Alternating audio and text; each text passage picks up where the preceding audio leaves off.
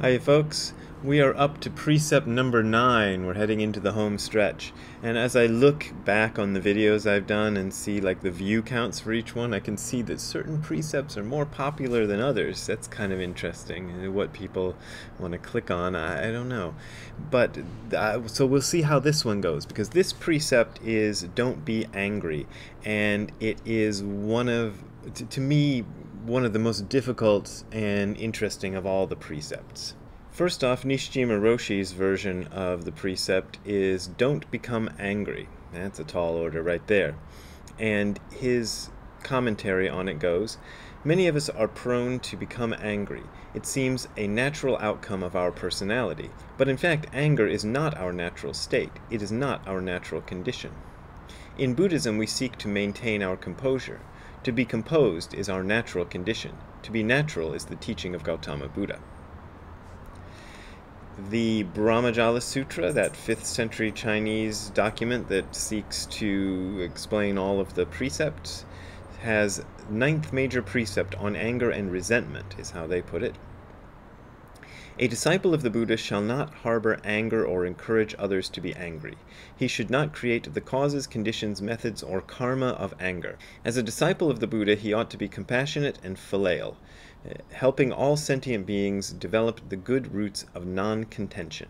If instead he insults and abuses sentient beings or even transformation beings, such as deities and spirits, with harsh words, hitting them with his fists or feet, or attacking them with a knife or club, or harbors grudges, even when the victim confesses his mistakes and humbly seeks forgiveness in a soft conciliatory voice, the disciple commits a major offense.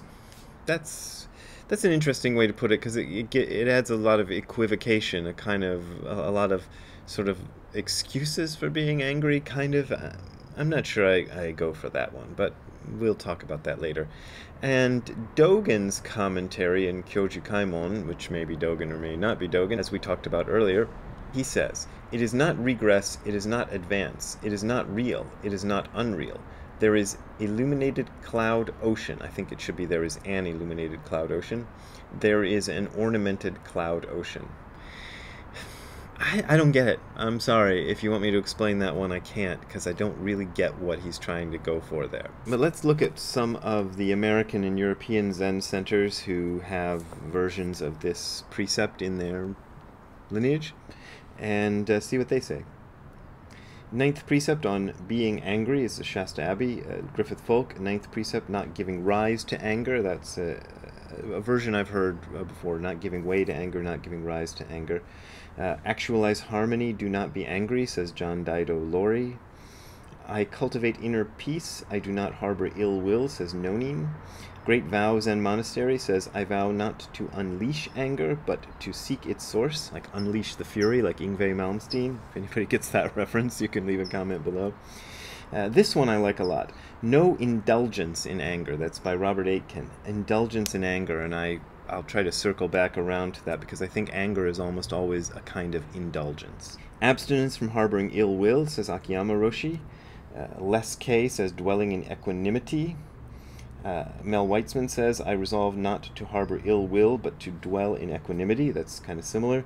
Appleton Zen Center, who always have a longer version, says, embody compassion. I recognize and enlighten my greed, anger, and ignorance. I transform my negative emotions and act with equanimity, sympathetic joy, compassion, and loving kindness. And Diane Eshin Rosetto, for once, has a very short version, but I like this one. I take up the way of letting go of anger. Letting go of anger is to me what is really, really important. Let's see what Kobanchino Otogawa Roshi has to say about it in Embracing Mind. He first gives the Bodhidharma One Mind Precept version of the precept. Self-nature is mysteriously profound. In the midst of selfless truth, truth of selflessness, no measuring of oneself is called the precept of not being angry. And his commentary goes, usually this precept is kindly explained. Disciple of the Buddha abstains from harboring hatred, malice, or ill will. This realm is very big, from gentle anger to very developed rage, to the joy of hurting people. Anger changes from protective to attacking, from negative to very positive.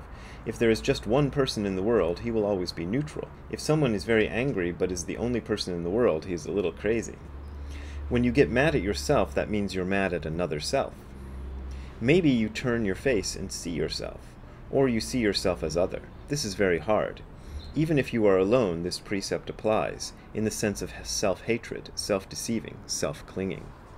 If you become angry, you don't stop being Buddha. Anger appears, that's all. At that time, you don't say to yourself that you shouldn't be getting angry. When you get close to a fire, you don't say it should be cold. Self-pride is another side of this phenomenon. Illusion causes a sensation, so it seems real. If you become wealthy and then look at the poor and feel pride, it is, at best, an unnecessary thing to experience. But we sometimes experience it that way. If you fail an examination, you feel depressed, which is natural. But it is not necessary to stick on it for a long time. Making a judgment about yourself can be dangerous because you cover up reality. But putting up an idea that you should not be angry, you are covering up reality. To turn the contents of anger into wisdom, you live it and learn something from it. I think that's a good point. Anger is suffering, as you know. When someone gets very angry with you, his suffering is deeply concerned with you. He is letting you know how he exists. When he sees that you understand him, this anger disappears. When you see someone who is quite angry, when you really listen to him and completely understand his position, you yourself become angry. But fortunately, anger doesn't stay. If you enjoy keeping it always, it will continue. But otherwise, it is always slipping off of you. Anger causes life to shorten, which is the very opposite of self-nature, our eternal being, which has been the same up to now, from its very origin, a pretty long time. To be here as a human being is a natural arrangement, but how rare it is. It is a miraculously rare thing. So, we have utmost respect and care for our own life, for we are radiant life. I really like his commentary there, and I think it says a lot. I wrote an article called Kill Your Anger, which I believe is still on the internets, and if I can find it, I'll leave a link below, and if you don't see a link below, that means I couldn't find it. But it was for Tricycle Magazine, or maybe one of the other Buddhist magazines, and it also appears as a chapter of my book, Sit Down and Shut Up. And anger has always been a problem for me. And one of the things I said about that, one of the metaphors I used, which was the thing that occurred to me at the time, I was living in Japan. And in Japan, you have these very, very deep bathtubs. And people wash off before they get in the bathtub. And the bathtub is a place where you put very hot water and soak for a little while to kind of relax. So maybe this is where that metaphor came from. Because I said that I believed in the past that anger was something that welled up in me and couldn't be stopped. You know, I'd feel like out of control. Anger would come up and I would feel like I cannot stop all of this anger. And what I realized after a while was that it was like I was sitting in the bathtub tossing water up over my head, and all the water is coming down on me, and I'm going, why is this water always coming down on me? Why is there so much water coming down on me? In short, I was indulging in anger. And indulging in anger is something we do because a lot of times people talk about strengthening the ego through positive sort of things, like I'm so great, I'm so wonderful, I'm the best. But I find that for some people, and I think I'm one of those people, the best way to strengthen the ego is in negative terms, like I'm angry about this, or I'm sad about this, or I'm depressed about this, or I'm worthless, or I'm nothing. That is a great, great way to build up your sense of individuality as a separate personal self who endures forevermore, or something like that, or endures until he dies, or whatever you want to think of it.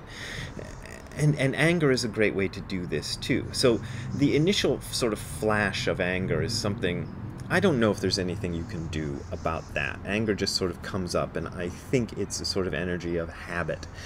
But what I would do, what I think a lot of us do, is indulge in it. You kind of, enjoy the glorious stink, of spreading all this awful stink all over yourself and going, that smells so bad, and you're just like, bathing in your own, puke or something is kind of the image I think of. The other thing about anger that doesn't get mentioned by any of these commentaries that I've seen, but I think is very important, is that letting go of anger is the most important thing. And letting go of anger is something you do even when you are right. A lot of people will excuse anger because I'm right, I'm correct, that guy did something bad, or those people are awful, or whatever it is, and then you can just justify your anger. The thing is, everybody justifies their anger. Even the worst people in the world justify their anger. And justifying these negative emotions, anger, hatred, greed, any of these other things that you can justify, is always the same action, no matter whether you're right or whether you're wrong. So giving up anger is what's important. And sometimes we feel like, well, if I gave up my anger, then all these terrible problems in the world would never get fixed because I wouldn't be angry about them. The thing about trying to fix terrible problems in the world through anger is it doesn't work. Once you're emotionally set, your anger is welling up and making all the things fizzy in your brain, you're not going to be able to speak clearly, and you're not going to be able to think clearly to do something about the problem that you are so angry about. That's the difficulty there, and that's why you don't indulge in anger even when you are right. How to get over anger is something I've had to kind of work on a lot, and Zazen practice has helped, because various emotions come up during Zazen practice, and you just learn to set them aside, and different thoughts come up and you set them aside, and you just keep doing that. And there rarely comes a time when it's just all clear sailing and everything is smooth and wonderful. There's Ziggy getting angry at who knows what, somebody parking their car up on the street. In Zazen, you keep putting each thing aside. Every time something comes up in your mind, you put it aside, whether it's a good thing, whether it's a bad thing, whether it's a feeling that makes you feel great, whether it's a feeling that makes you feel terrible. You just put each one aside.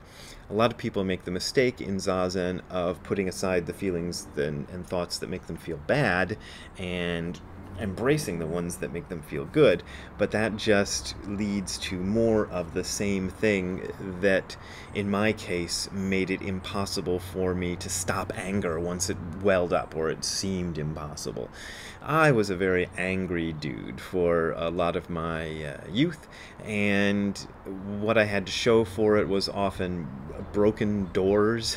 I would slam doors until they broke. I remember the dashboard of one of the cars I owned when I was in my 20s had this big, not quite a hole in it, but this big crack because I pounded on it, for some reason.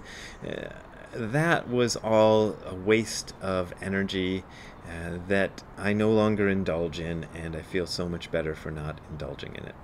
So if you want to help me not indulge in anger by being so angry that nobody donated to me, you can donate to me via the links below. They're on and there's a Patreon and PayPal link if you're watching on YouTube. There are direct links in the description of the video.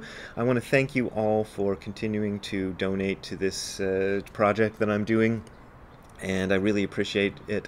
If you are having financial difficulties, please do not donate. I don't want donations from people who are having trouble or struggling, but those of you who are not struggling and continuing to donate are the ones who are making it possible for me to go to the grocery store later on today, and that is real. That is actually how I make most of my living. So I thank you very much for your support. See you later. Have a good time all the time. Bye.